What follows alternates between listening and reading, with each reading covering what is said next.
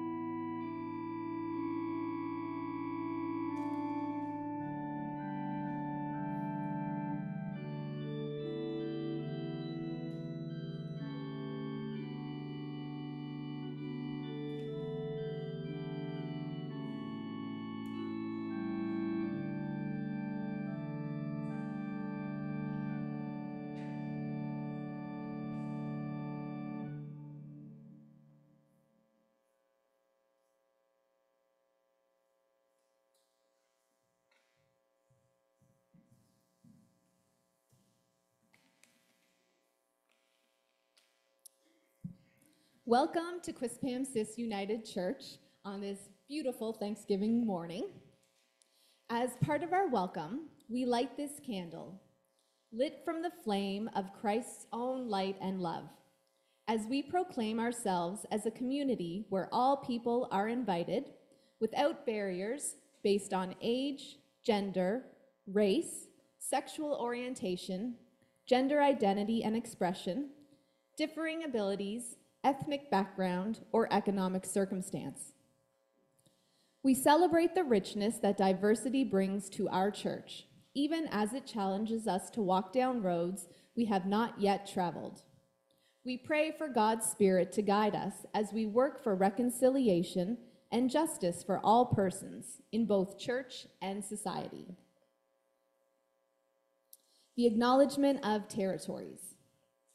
As we gather to worship, let us pause to remember that in this region we live and work and worship on lands that are, by law, the unceded territories of the Wabanaki peoples, predominantly the lands of the Mi'kmaq, Wolastoqey, Passamaquoddy, and Penobscot. May we live with respect on this land and live in peace and friendship with its people.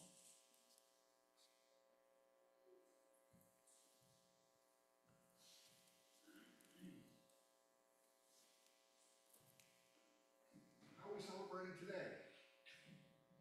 Or this week? Is anyone going to eat today? Almost food. Food? Pumpkin bread. Pumpkin bread. Okay, bread. Okay. Turkey. Turkey. I don't know if you already have- Dressing. The oven is responsible for cooking the turkey, and my dad did most of the cooking growing up, and he would put the turkey in the morning. There were normally 7 of us around the table, but that's just how many were in my family. And if the minister got too long-winded, then the turkey was going to be overdone. So let's just leave it at that. So, any other celebrations? Yes, yeah. I voted yesterday and I celebrate that I'm a Canadian citizen and I can vote in this country. Freely. Freely, yeah. Okay. Well, I'm going to celebrate being here. This is my second Sunday at Quispam, and thank you for that leap of faith. It may take me another few Sundays to sort of get the rhythm of things, but that's fine. I'm delighted and honored to be walking with you in this time. And another celebration, a friend and colleague, Alice Phillimore's here. I might say the Reverend Alice. She was in ministry in Prince William Pastoral Charge, which is Lake George, Prince William, and Nakawik, and I spent about a dozen years up in that territory as well. So, I just got louder. So good to have you here, and I think your family's on Zoom, unmuted, so we'll hear them sing. Okay. I'm just waiting for the screen to change to tell me what to do next.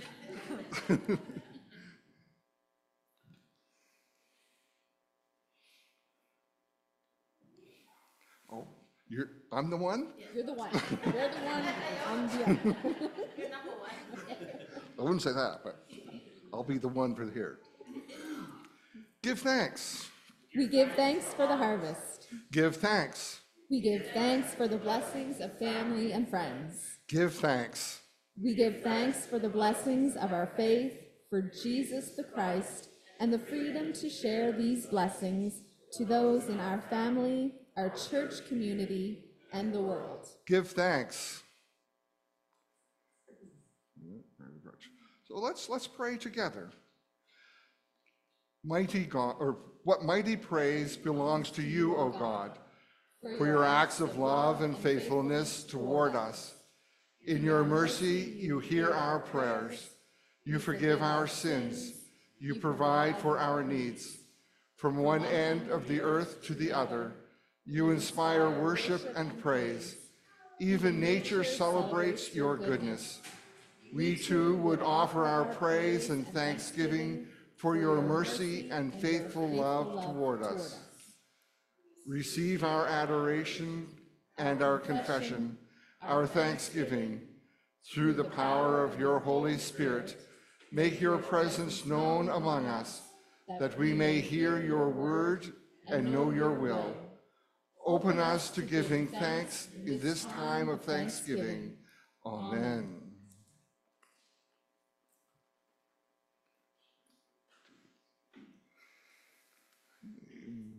going to sing We Praise Thee, O God. The words are here, but do you have hymn books out there? A lot of these hymns have really good harmonies, just saying, and it's 218.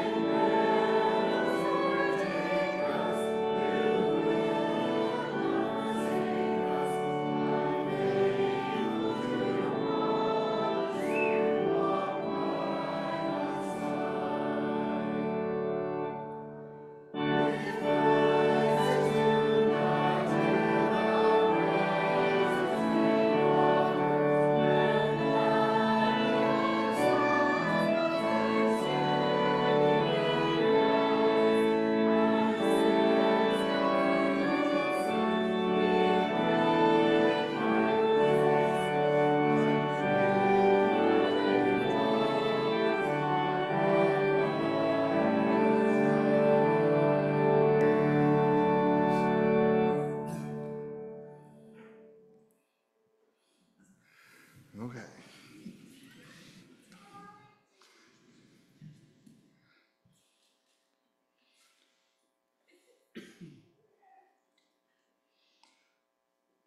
That would call us to a mind and spirit of confession.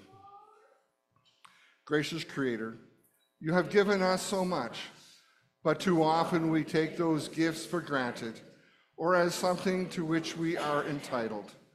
You call us to live in caring community, but too often we place our wants and needs first, with those of others a distant second. You call us to share your gifts with the world around us, but we are worried that there may not be enough, and our worrying gets in the way of our sharing. For all the times when we mistreat and misuse your gifts, for all the times we assume that we get what we have by ourselves, forgive us and lead us back to the path of wisdom.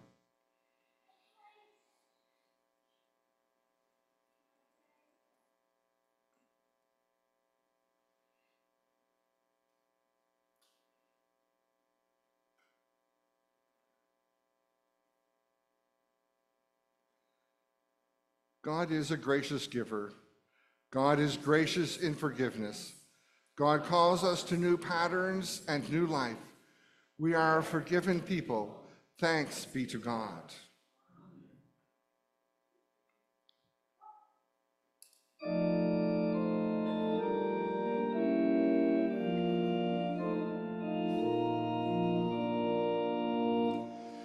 Tell me the stories of Jesus.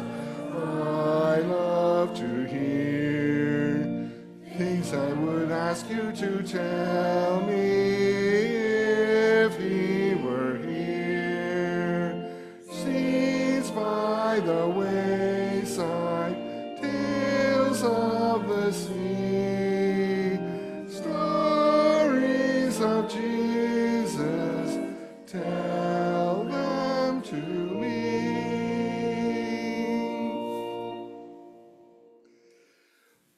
Well, I have a story about Charlie. Charlie was just a fairly young boy, maybe 10 or 12, and he had a younger sister, Courtney. And Charlie had everything he wanted. He had his favorite cereal for breakfast, And perhaps you have a favorite cereal for breakfast that's not called Quaker Oats. He could have whatever station he wanted on the TV or whatever he wanted to stream on TV because he had his own TV with all the gizmos and gadgets. He lived in a beautiful house in a beautiful neighborhood. Charlie had everything he could possibly want. One day he was sitting outside and it was a beautiful fall day, and his friend Trevor came along and said, "Hi, Charlie. How come you don't look very happy?" Because even though Charlie had everything he wanted, Charlie just wasn't very happy. And so Trevor sat with Charlie and they looked around the neighborhood, and finally Trevor said, do you have a happiness coat? And Charlie said, "A happiness coat? No. What's a happiness coat?" "Well, a happiness coat is when you put it on, your mind all of a sudden starts to go to all kinds of happy things in your life." And Charlie, "Oh, I don't have one of those." And perhaps when you're a 10 or 11-year boy, a happiness coat is kind of like the adult version of that really comfy fall sweater you get to take out. It's soft and it just sort of surrounds you with a great big old hug. And so Trevor said, "There's one, but I lost it.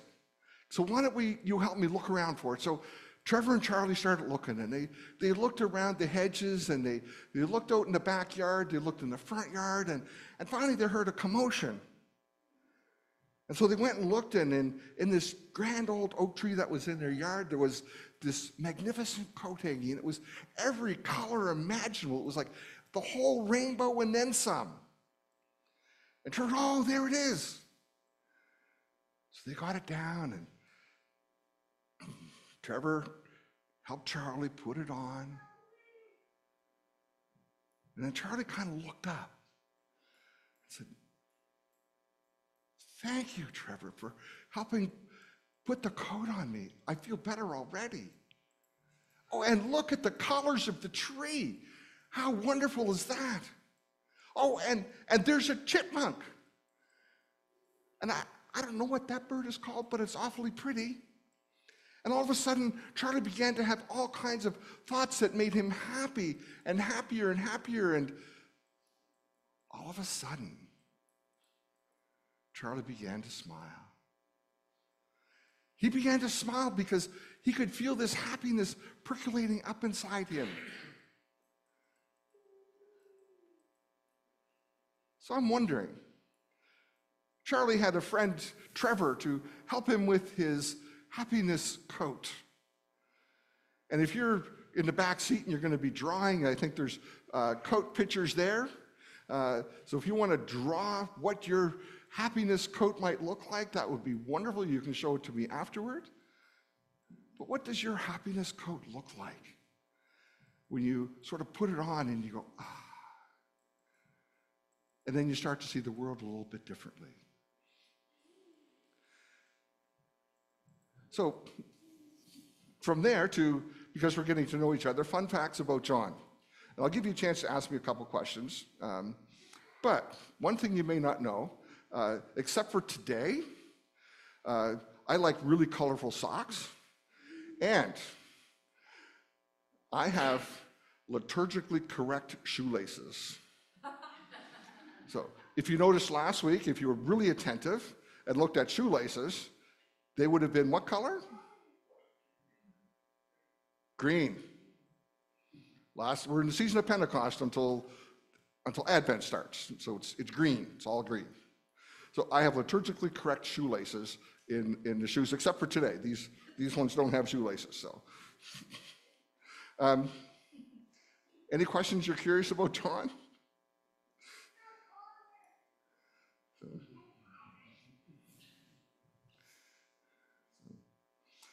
You're not curious about anything. Okay, that's good. So everything will be a surprise. So thank you. We'll sort of pick those things up along the way, and I'll be downstairs for coffee, And I think there's probably some cookies there too. So if you have any questions at that point, just simply ask away. But just a reminder, as we're getting there, the Quakers are in the room just down the hallway here, and they like quiet. So we can chat here, and then once we get downstairs, we can chat some more. But along the way, it might be good to be quiet.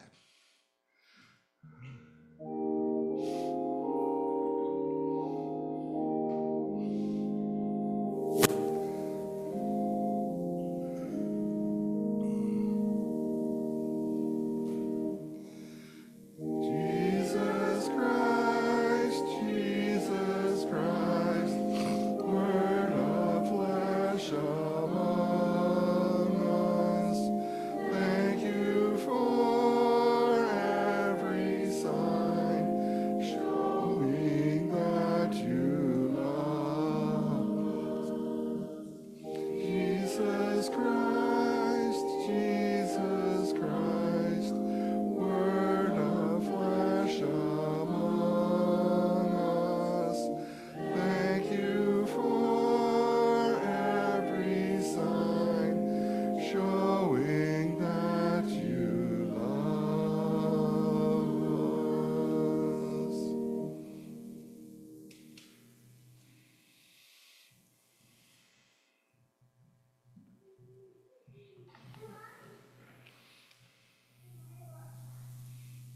The scripture today is taken from Mark chapter 10, verses 17 to 31.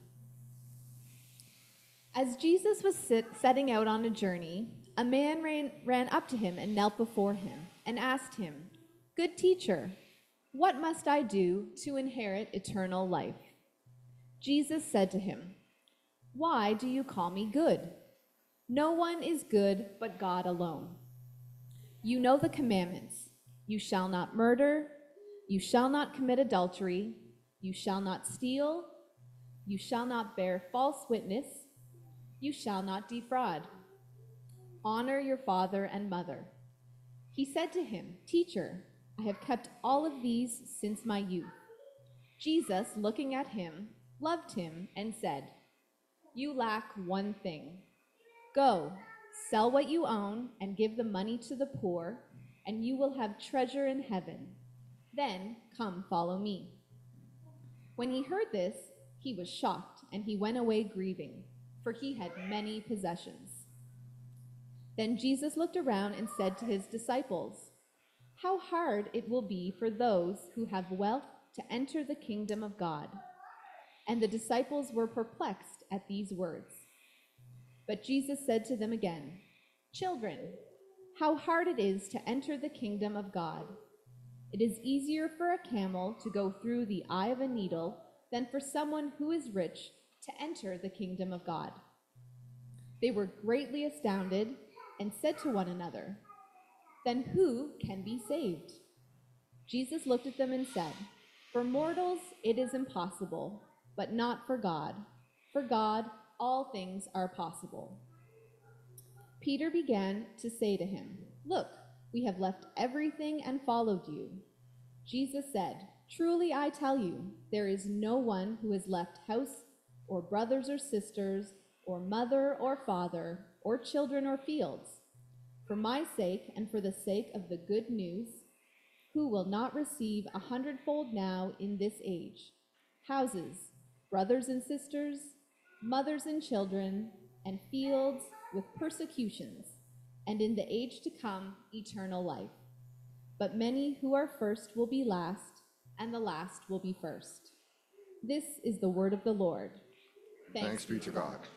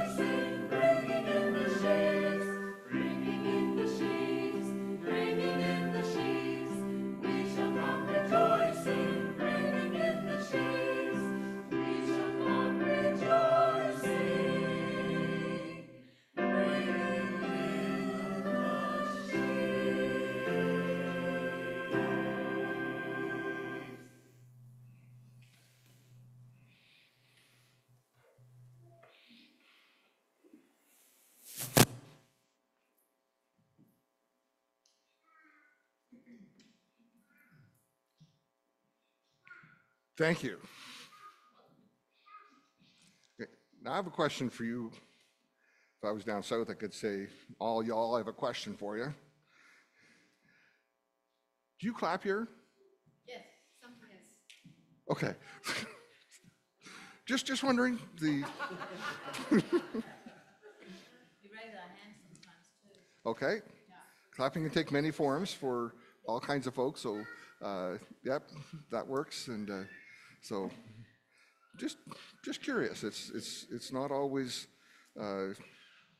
polite, if you will. So, well, let's pray. We have heard your word this morning,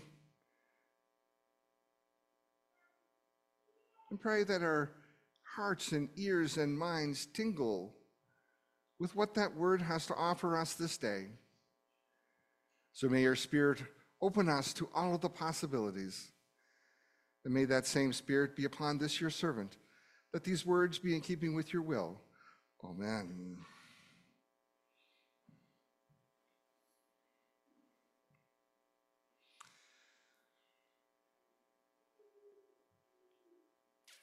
It's gone now, but that's a tough reading. Living into the balance of eternal life and life today can be daunting. It can be exhausting. It can fill us with all kinds of odd questions. And it can leave us perplexed. Not very many people can live into this duality of living into eternal life and living in today. But Jesus was able to do that in a delightful and interesting way. And he seemed to do it with relative ease. When Jesus was first calling disciples, and then he called the collection of those who were the first followers, they often struggled with the notion of the teachings of Jesus that they were hearing for the first time. Things like eternal life, and not so much focusing on today, but focusing on the eternal part of our living, focusing on others and not so much on ourselves. And what do we do with this whole concept of this desire to be wealthy and live a life of ease when Jesus says to give it all away?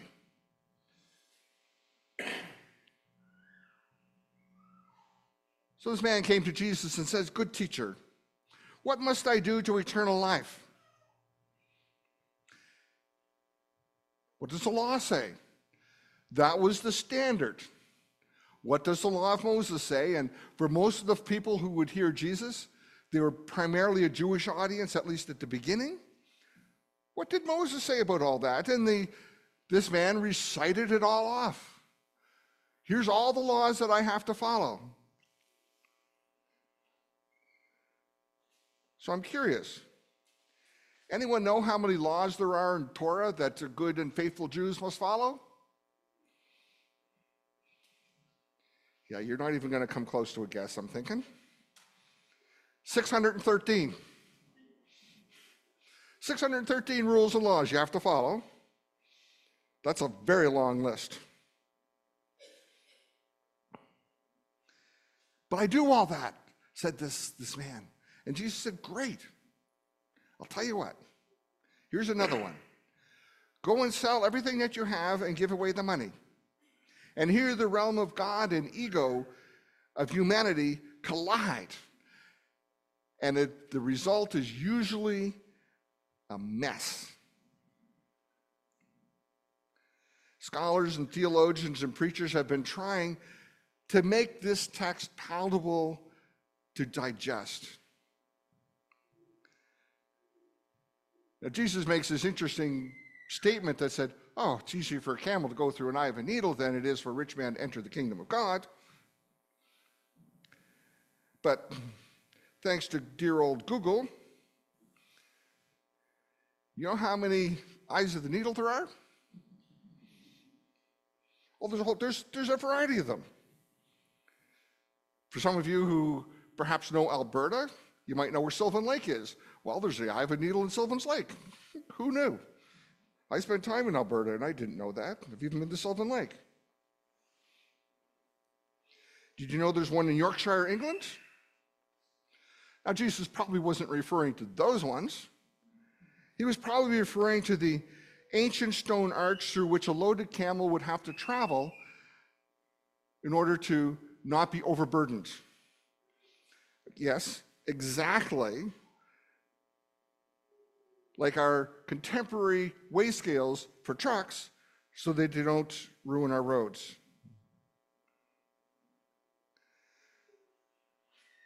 But I am sure that Jesus wasn't talking about camels going through the eyes of needles. He was referring to the stuff that keeps us from truly being available to walk the way Jesus offers.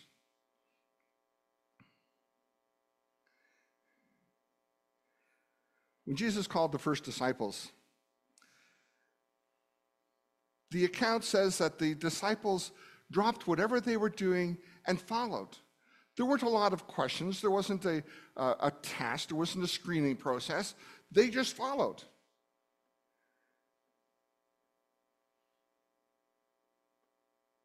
Now, we're not sure what happened when they had the opportunity to go home and broke news to family and friends that, hey, guess what, Mom? I'm going to follow Jesus, and I'm not going to do this anymore. I suspect some were delighted and some were angry. And Jesus recognizes in this text that for some, giving up family and wealth and position will be challenging not only for them, but for their family and for the community.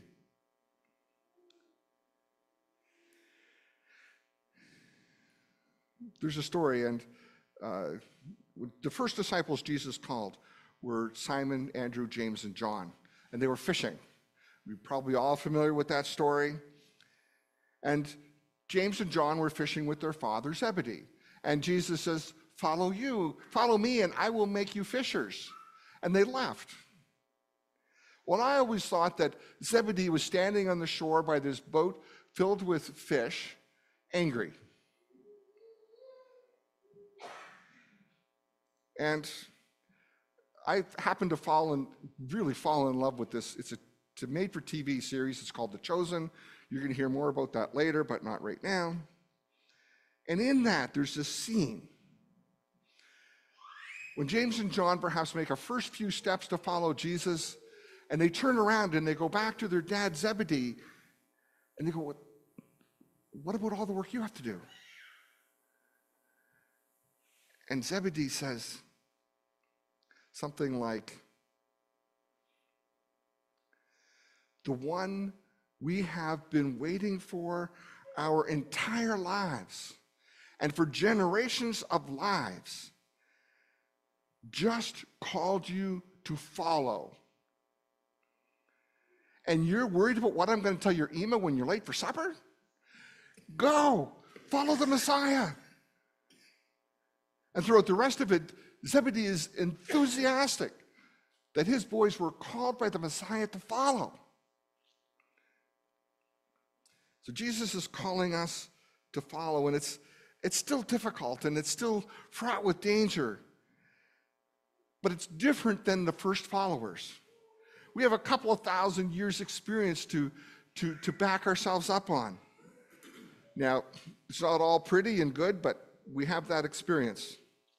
We are called to live out our belief and our faith all the time. When it's easy, like when we're gathered here. It's really easy to live out our faith when we're sitting here with folks who are our family and friends. And when it's difficult, when we go about our daily routines and engage in society. I'm going to take a little detour. This is a John story, by the way, so you'll learn a little bit more about me. Many years ago, I was studying urban planning and economics at St. Mary's University in Halifax. That was my plan.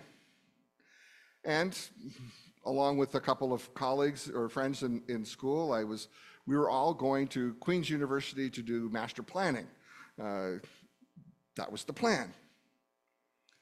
One day I was driving home. I was through most of my undergrad work. I was living at home. It was just easier.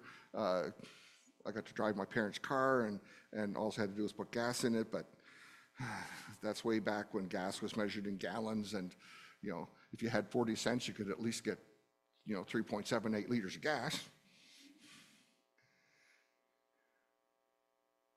I stopped at my home church, which happens to be Knox United in Lower Sackville, and Reverend Gordon Ken was the minister at the time.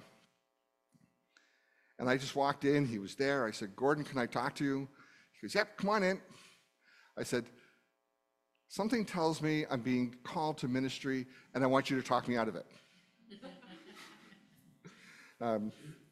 Gordon was a really good friend, and I usually just called him Gordon, and his girls were my age, and I knew how hard it was because I'd spent time with Gordon and his family. But I want you to talk me out of it. And he just looked at me and said, "It's about time you figured that out, because a lot of other people have already figured it out for you." And I said, "I'm in trouble, aren't I?" He said, "Yep." So we chatted for a couple hours, and then I went home. It wasn't that far to get home. I grew up on the Beaverbank Road, back when it was rural. And I don't know what you do or what you did do when you had to tell your parents really different news than what they might be expecting. I just tend to blurt it out, so get it over with, like tearing a Band-Aid off fast. So I came in, there was nobody home except my mom. She was working in a bedroom that was converted to a study because my sisters had all moved out. And so I walked in and I said, "Hi, Mom." And she turned around.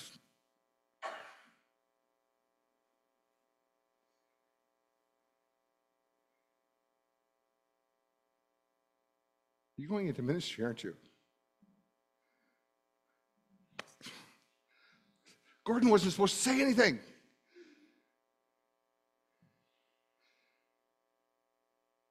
I knew. And I knew it was today. Wow.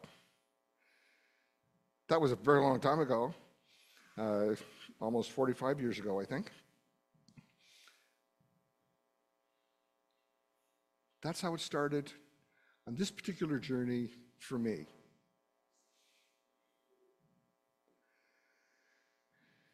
It might seem a little bit Pollyanna to believe that love can make a difference, but it does. For me, it was Gordon and that whole Knox family. It was my mom and then my dad, who was oddly supportive because, he grew up a rather disgruntled French Catholic, and was easy to say that. But love does make a difference. And in the story we have today, Jesus looks at this man. Not only just looks at him, but it says, loved him and said.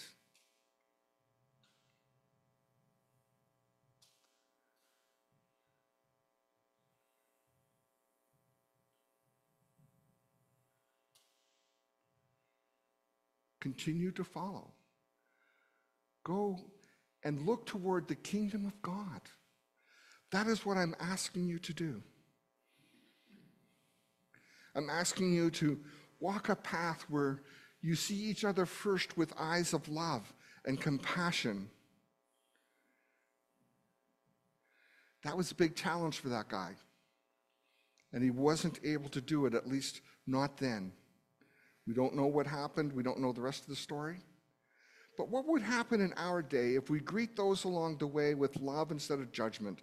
What might be the outcome if we met the stranger, the refugee, the homeless, the first peoples of this land, our neighbors, each other, with love? We may have to bear others turning and walking away. Heaven's sakes, Jesus experienced that a lot. But we will know in that moment, we showed up without agenda or ego. we showed up with just love. For me, that is enough. And the rest, I can depend on God and Spirit to weave their delightful wonder into the outcomes.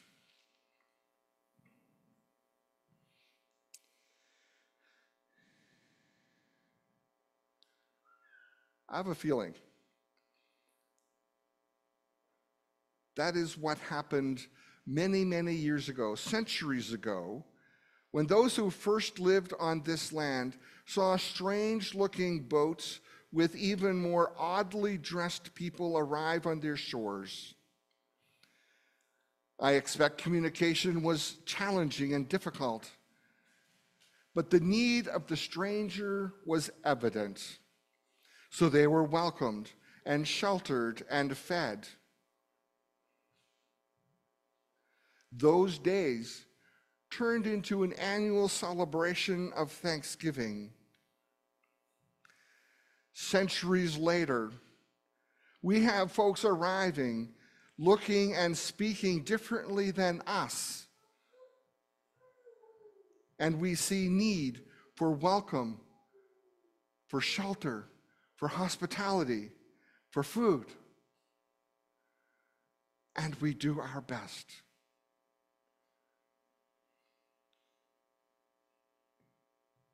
My prayer as we journey into today and this week is that our Thanksgiving may also be an opportunity to give thanks. Amen.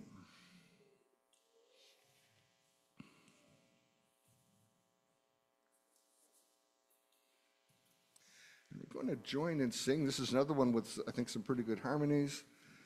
I have to look over my glasses. Come, you thankful people, come, and it's 5:16 in our Voices United.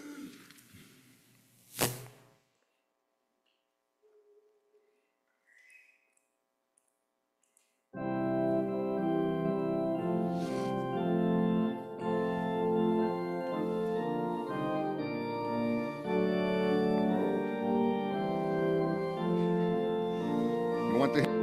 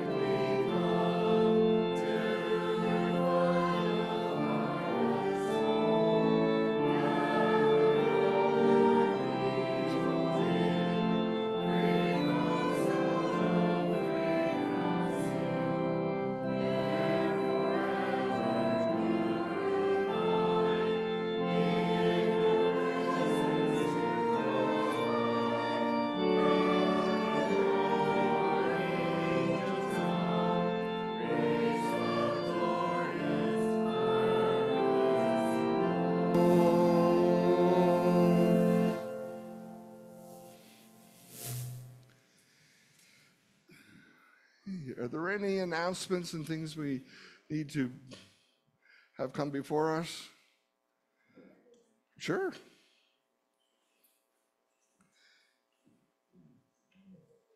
Morning, everyone. Am I on, Bruce? So on the 15th, Reverend John is going to be doing a service in Shanix. I am. Most of you know that we've been serving the Shanix Parkland in the Valley community now for decades, and we do a service there once every 2 months. And Reverend John will be presiding. If you are able to join him and sing and pray with him and bless the people, be there for 1:15 at the Concord building. If you look online, there is a map of Parkland in the Valley, Shanix, and you'll see which is Concord. And then you walk through with him to Embassy. So the services are at 1:30 and then again at 2, so 2 services. Yes, indeed. And I'll bring the toys so we can play together. I'm going to try and play the piano, just saying. And do you know if there's music there, or do I have to bring my own? No, you didn't bring it up. Okay. Might have to bring my own piano too, but we never know. Anything else? Because no one's listening to me this last decade, we're going back to standard time on November the 3rd. Just saying, I think this is the embarrassing one where you show up for the last hymn, if you miss it. So, but that's coming up for that Sunday. Okay.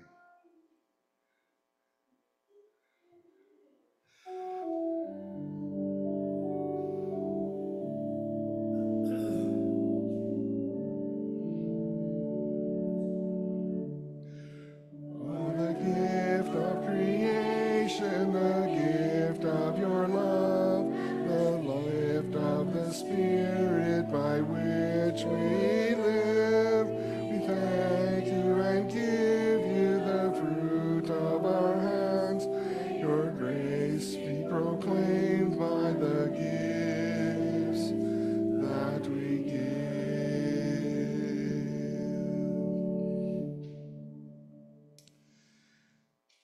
We give you thanks, God, that we are able to share of our time and our resources and our gifts.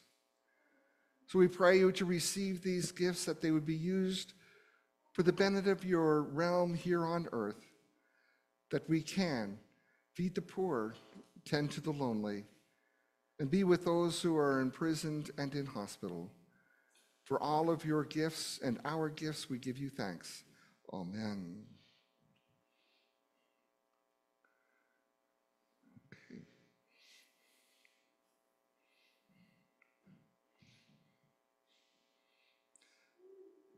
As we gather in prayer, and I'll put glasses on when I come to this because my arms are short, but I apologize for any names I mispronounce. You can correct me, please, afterward. Let's pray.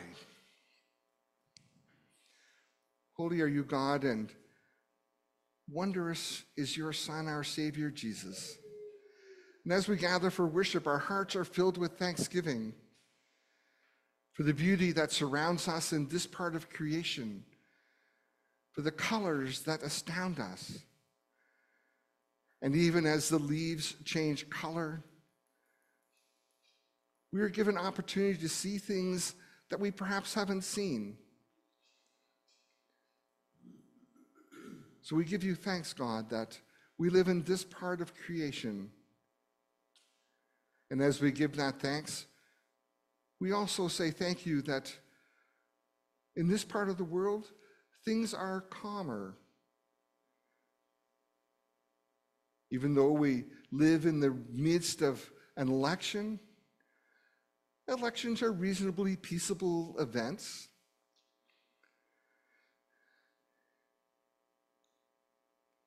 We are not challenged and chastised, threatened as we go to vote, and we give you thanks. As we remember our neighbors and friends in Florida, that as they continue to clean up and discover what losses there are after a couple of hurricanes, We pray that we can reach out and help in whatever ways we can, and at the same time are thankful for the rather peaceable climate of this part of the world. In the midst of our thanks, we remember that wars continue in Ukraine, Israel, and Lebanon, and Syria. And pray that however we understand the Prince of Peace, that peace might be accomplished. And we pray for our families, those who are singing and dancing at new relationships, new possibilities, new jobs, new opportunities, and those who are perplexed about health care, whether it be physical or mental, those who are perplexed about the unfolding journey of humanity to discover who we are in the complex world of understanding our human nature. We give thanks that here at Quispam, the work has and continues to be done on being affirming and welcoming and delightfully hospitable group of folks. And pray your Spirit continues to guide that work. And as we gather and have our hearts joined in prayer, we remember Sylvia and family, Kyle and Crystal and Jeff, the Smith family, Ken and Arlene, Jim and Heather, Hillary and Ann and Earl, Pat and Barb and Leslie and family, Linda and Dawn and Betty and Dan and Leah, Paul and Carol and Pat, Rachel and Bill, Archie and Ann, Shanex and friends, Anna, Mark and family, and Stephen. May your Spirit tend to all of their needs, whether they be joys and celebrations, or grieving or pondering. We know that your Spirit tends to their needs. And may you be with us in these Thanksgiving days and open us to give thanks. Be with us, God, journey with us. Open us to possibility and cause us to lead with love. For this we pray in the name of Jesus, who calls us to pray when we gather to say, Our Father, who art in heaven, hallowed be thy name. Thy kingdom come. Thy will be done on earth as it is in heaven. Give us this day our daily bread, and forgive us our trespasses, as we forgive those who trespass against us. And lead us not into temptation, but deliver us from evil. For thine is the kingdom, the power, and the glory, forever and ever. Amen. And as we gather to sing our closing hymn, my words of thanks are to Heather and to Stephen for leading in worship today, for you for being here, whether you be here in person or on Zoom. And to Heather, we tried to cobble together a service and a PowerPoint that would be wonderful, and thank you. So I'm thankful for all of that. So we plow the fields and scatter. It's also 5:20 in our Voices United.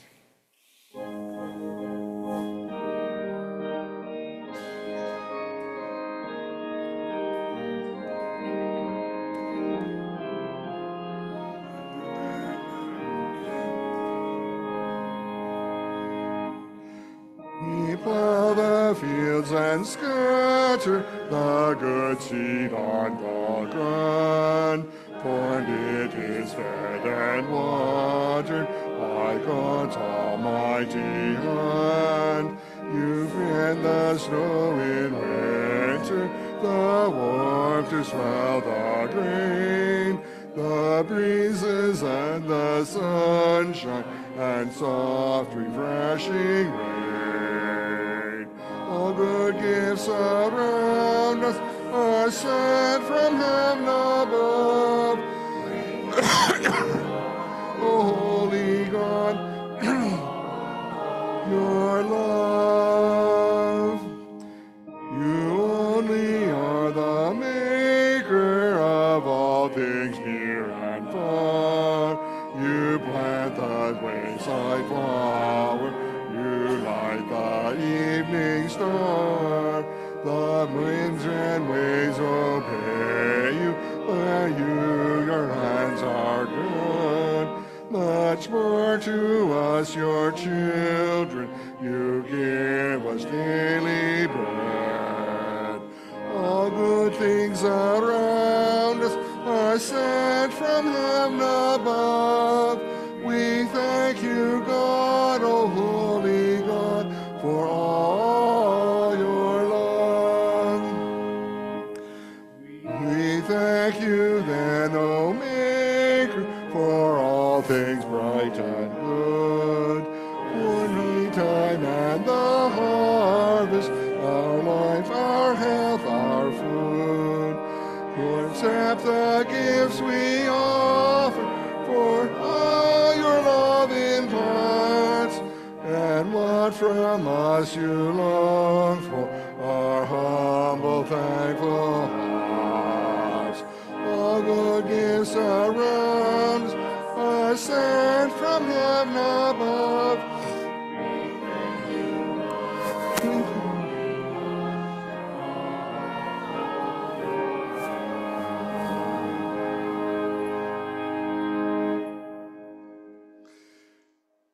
Be in the world as those who do justice, love kindness, and walk humbly with God.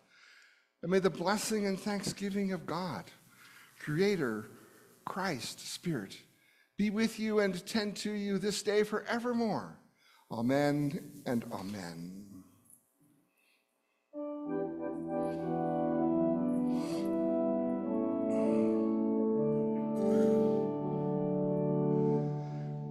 Wherever you may go, I will follow, and your people shall be my people too.